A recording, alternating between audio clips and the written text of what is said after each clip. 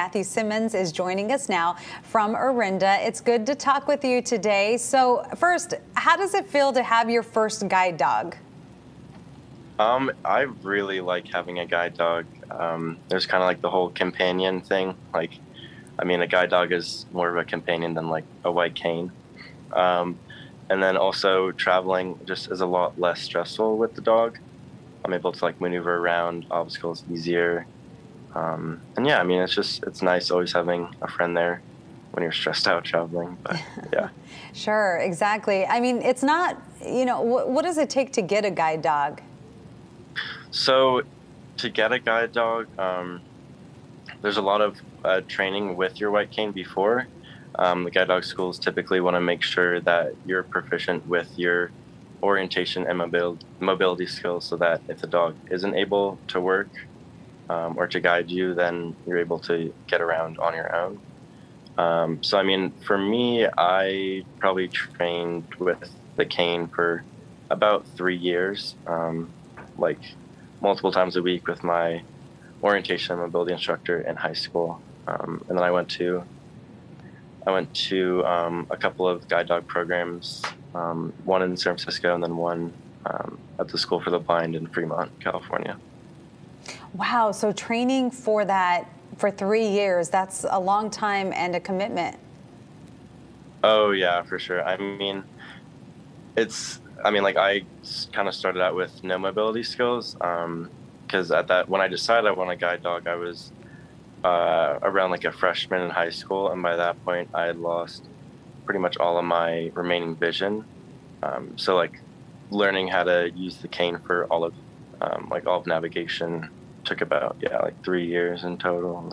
And, it's still like a constant process learning, but yeah. Well, this is exciting. You graduated from high school and now you have college plans. They're big college plans too. Where are you headed? I'm going to Gonzaga University up in Spokane, Washington, and I'll be there in the fall, planning on studying business administration and finance. That sounds great. Are you excited? I'm very excited, yeah. And yeah, this year to defer particularly was good, like COVID and everything. And I'm excited to be like in person in the fall. Yeah, that'll be great. So you actually attended the Guide Dog for the Blind summer camp. Tell us about that experience. Yeah, so that was a really good experience. We were able to do training with the dogs, but before that, we trained with this thing called Juno, and it simulates having or being guided by a guide dog. So typically your mobility instructor would hold one end of it. It's like a square. There's like two handles on either end, and then they pretend to be a guide dog. And then you work on all the footwork for the commands. You work on like telling them where to find things and learning like what it is traveling with a guide dog. Because traveling with a guide dog is completely different than a cane. Explain that difference. Yeah, so with the cane, it's kind of like you're using different senses. With the cane, you're using more of like feeling in front of you. You're feeling like different obstacles and different textures on the ground. But with a guide dog, you lose all that pretty much, but you trade that for efficiency because the dog is able to navigate around those things, and then you're being pulled. And instead of you finding things with your cane, you teach the dog how to find things, and you teach them specific routes, which is pretty cool.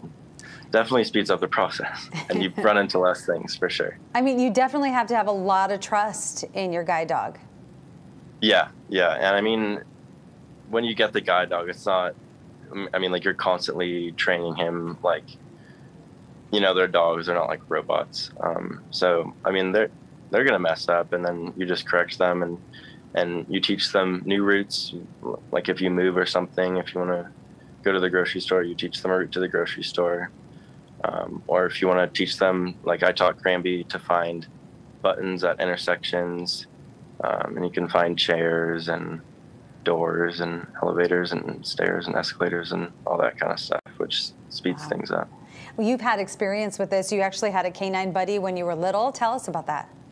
Yeah, so Guide Dogs for the Blind does a canine buddy program because not all of the guide dogs make it through to become a guide dog. So then they put some of those failed guide dogs in a program called the Canine Buddy Program, which is when like a young kid, I was around 11, um, thinks that they might want to get a guide dog later in life. And you're given like a fully trained dog that has just failed to be a guide dog. So they like have all the obedience commands, and I mean, I took responsibility for feeding, watering, and like walking the dog.